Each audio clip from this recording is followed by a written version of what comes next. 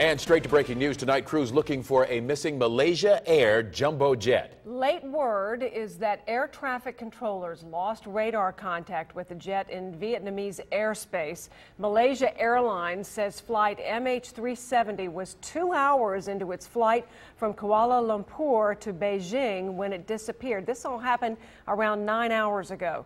The Boeing 777-200 was carrying 227 passengers, including 2 infants and 12 crew, and CNN now reporting there are 4 Americans aboard that jet.